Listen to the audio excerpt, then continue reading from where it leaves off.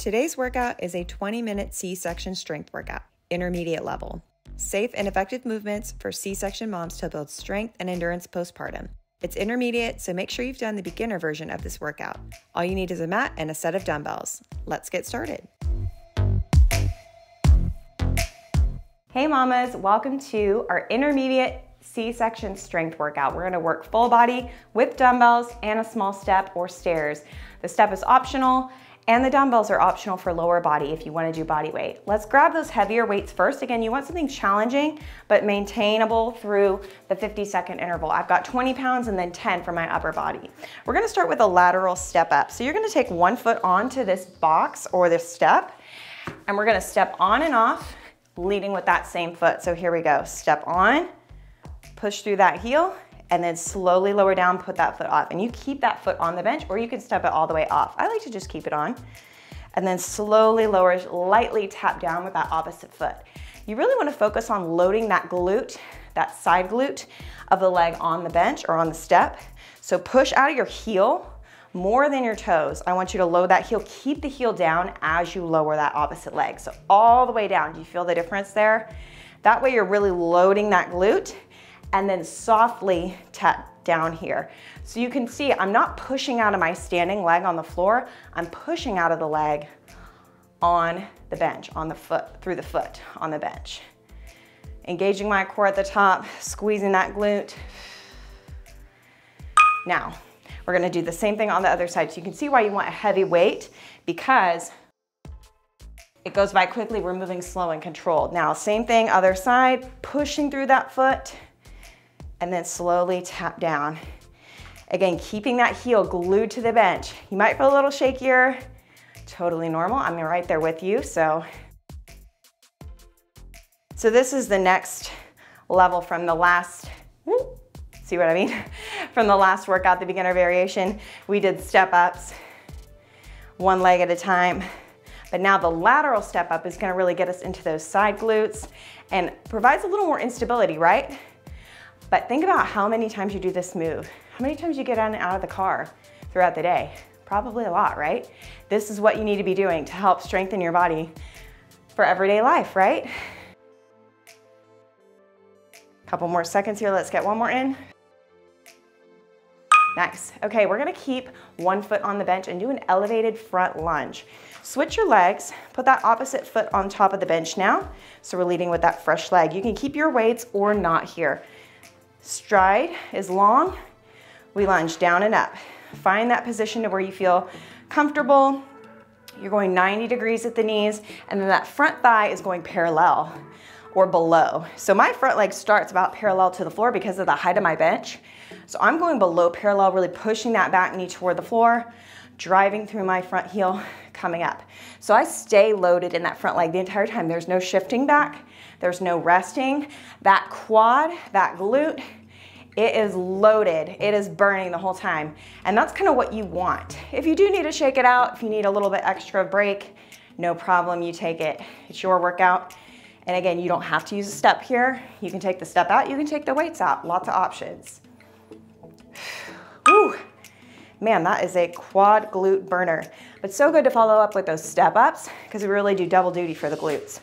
Opposite foot forward, long stride, down and up. You might need to kind of play around with that stride a little bit, especially with that front foot elevated. Makes it a little more challenging, or a lot more challenging really, depending on the height of your step. I've got about a 12-inch step here.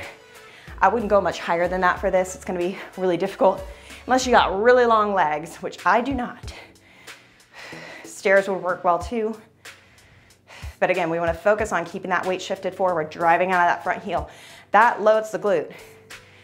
I can't stress enough how much we wanna load those glutes, because we all want a firm lifted butt, right? We all want a stronger core that's healed, right? We all wanna function well, thrive in our everyday activities, right? All about those glutes. We gotta have strong, functional, and mobile glutes. So we gotta stretch too. That's what that last part's about. Oh my goodness, that was tough. Okay, heavy weights, or you can drop to lighter weights. Your choice. I'm gonna scoot my bench. We're gonna do a reciprocal row. So hinging from your hips, flat back, we're gonna row. Front arm, pull that elbow back. Back arm, pull the elbow back. So pulling the elbow back and up, squeezing the shoulder blades together. I'll show you from like a side angle. My back is flat, my chin is tucked. I'm trying my best not to shrug my shoulders. I'm trying to keep my body weight forward, loaded in the heels, but also loaded in that lower back safely. Glutes are engaged, core is engaged. Moving slow and controlled again. Cardio has its place, but we're not trying to go as fast as we can to get the heart rate up. Heart rate will go up as the muscles respond to the stimulus. And I'm feeling that, and I'm not even going that fast. It's all about that weight in your hand and the technique you're using. Last one. All right, we're gonna move on to a bicep curl. So wide bicep curl. Get those lighter weights, or you can stay heavy if you're up for it. Turn the palms up. We're gonna take the arms out wide, and then back to straight arms at the bottom. So a little bit wider than a traditional bicep curl. You can really feel it on that eccentric phase right here as we lower. You can feel that difference in the forearms, right? And then as we come back up, making the lever length and the lever angle a little bit different really challenges the muscles in a new way, and that's what we're all about here. Just doing things just a little bit differently.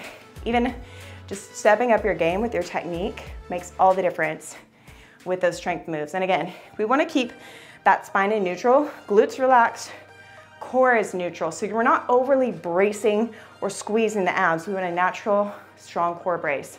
And if you need more tutorials on how to do that, check out my C-section recovery plan and my postpartum ab program for that.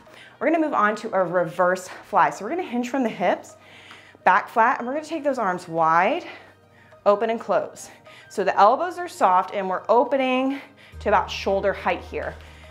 A little bit of a diagonal profile here. You can see my neck is long, my back is straight, my hips are back, core is engaged. And in all these exercises, we've got a mild core contraction. Again, we're not overly bracing the core, we're just keeping that core pelvic floor contracted. And again, I've also got a shorts video in my shorts on how to do that when you're doing an exercise. It is somewhat of a learning curve to do that. Again, I'll show you more from the side here so you can see that side profile. Really great for posture, but if this is too intense to stay here the whole time, you can do 1 rep and then stand up in between. All right, we're gonna move on to a lying tricep extension. So we're gonna go onto our backs now. Carefully come down. You can keep your knees up, feet down. We're gonna take the weights over the shoulders and then bend the elbows, take those weights toward your temples and then extend the arms again. Keeping the elbows bent, pointed to the ceiling, wrists strong, and then at the top we've got that full extension. So your arms should be parallel, the dumbbells should be parallel throughout the movement. Lower back should be pressing gently toward the floor. Again, we're not pushing down, but we are just gently bracing that core. Again, keeping those elbows pointed upward, shoulders away from the ears, slow and controlled here.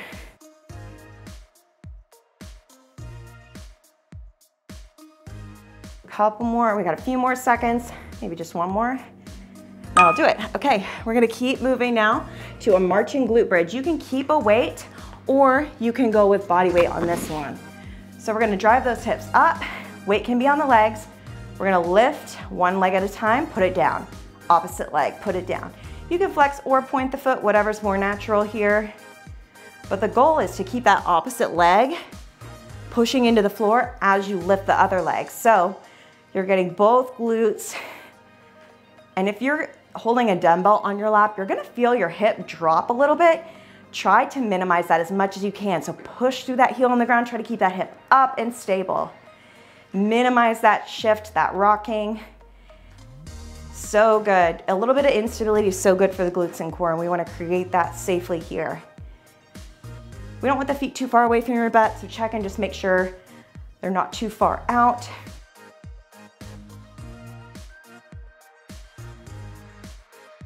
Rest. All right, we are gonna move to a push-up variation, a push-up back extension. So make sure you've got plenty of space around here. We're gonna start from the floor. So hands Thumbs in line with your armpits, tuck the toes. We're gonna brace that core, exhale, push off the ground. Staying on the knees, we're gonna lower all the way back down, reach the arms overhead, pull the elbows back down. Place the thumbs to the armpits. Let's do that again. Breathe out, push up. Slowly lower down, all the way chest to the floor, arms overhead, just the upper body. Pull the elbows back, lift that chest. Hands down, push up. Again, multifaceted movement here. It's going to take some time to get this one down. Again, right here, just the upper body. Squeeze those glutes, keep the legs straight down on the floor. Now tuck the toes. And I'm staying on the knees for this variation, but you can also go up to the toes if you're ready for it. And rest. We've got 30 seconds now. Whew, that last one was really challenging for me. We're gonna keep moving now. We go back to the bench. We go back to those step ups, lateral step ups. So grab the bench, grab your weights. If it wasn't challenging the first time, maybe grab heavier weights or add the weights if you didn't do them the first time. We're gonna repeat everything again. So this is our time to really maximize what we've done that first round. We've started to hit fatigue. Now we're gonna push through it. Let's go. So first side, again, that heel stays glued. You are pushing through this leg. It's like you don't even have another leg. It's all this glute doing the work. So when you drop this foot, barely touch it down. Don't push off it, just push off here. Squeeze that booty, exhale on the push. Keeping just a nice lifted posture.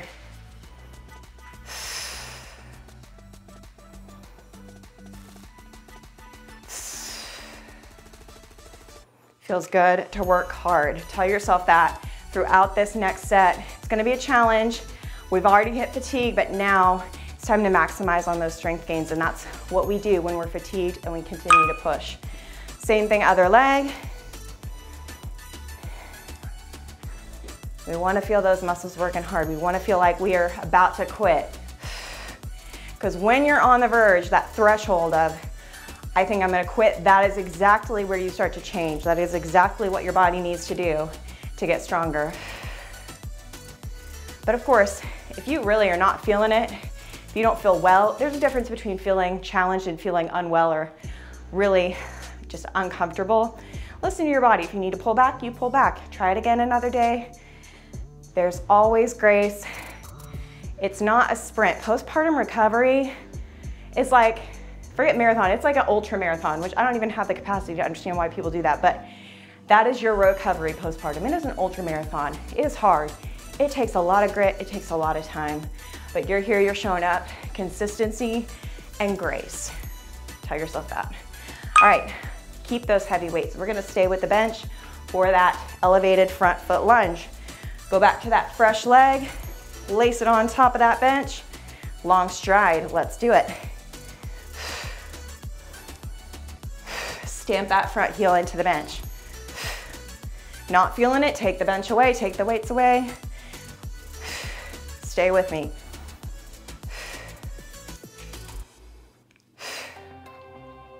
Can you wiggle your front toes? Can you put more of that pressure in your heel? There's always something you can do.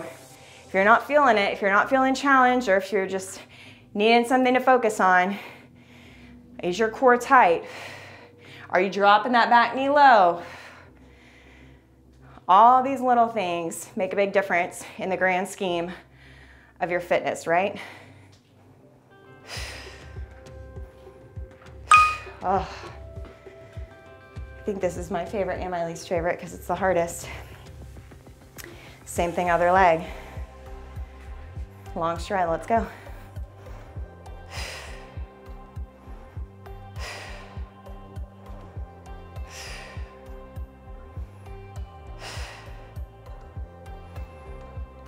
Digging through that front heel. We're so close to being done with these lunges. But again, what I tell you, it feels good to work hard, right? We're gonna remember that. It feels good to work hard. Even when it feels like 20 seconds lasts forever, like our legs are about to fall off. When we think about our to-do list, Put it on the back burner right now. You're here, you're in it. Focus on that feeling, you're almost there. Rest, all right. Reciprocal rows, you can stay with that heavy weight. You can go lighter if you'd like. Get the bench out of the way. We want a nice flat back. One arm at a time. You want a little extra challenge, try switching the weights partly through. So halfway, you're lowering that weight, you're already bringing the other one up. Do you see what I mean? And then you're really reaching through that front arm, reaching and pull, reaching and pull. Keeping that core tight, stable flat back.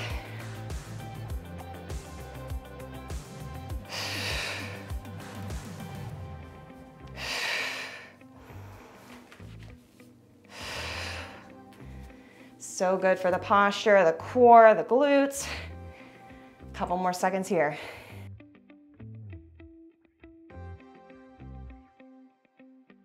Nice, okay. Bicep, wide bicep curls. Grab those lighter weights, or if you dare, stick with the heavier ones. Arms wide. Slow lower.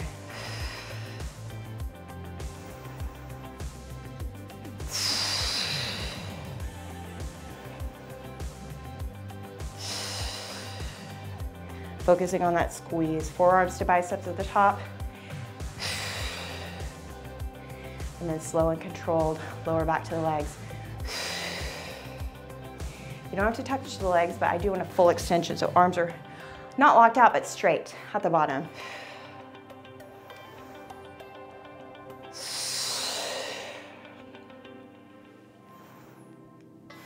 That's the 10 seconds.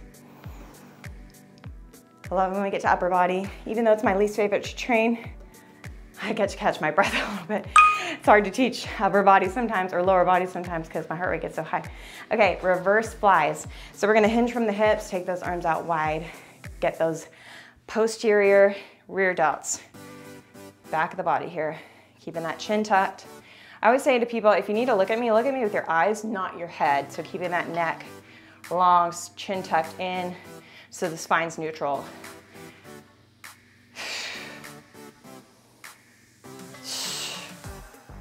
You wanna make it harder? Slowly come down.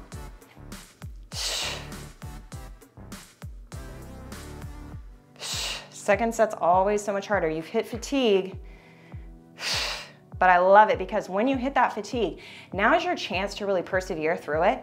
That's when strength happens, right? It's not just when you hit fatigue that you get stronger. It's pushing past that wall. You gotta get there to really build strength.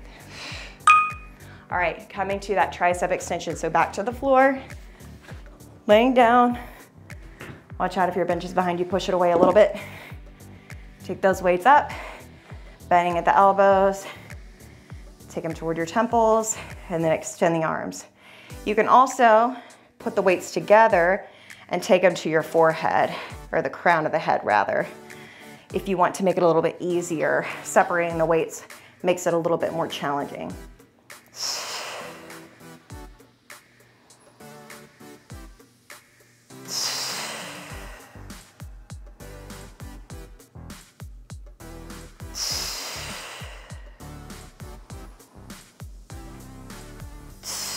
Keeping those elbows in nice and tight. Just about one more and we'll be golden here. Rest, all right. Moving on to that marching glute bridge. I like my heavy weight for this one, but again, use a weight or not. We're gonna drive up through those hips, squeeze the booty, one leg up. Again, minimizing that rocking. And usually what that entails is you slow down. You really focus on driving out of that heel, but creating that stable base of support. Again, keeping that pelvic floor, that core really engaged here.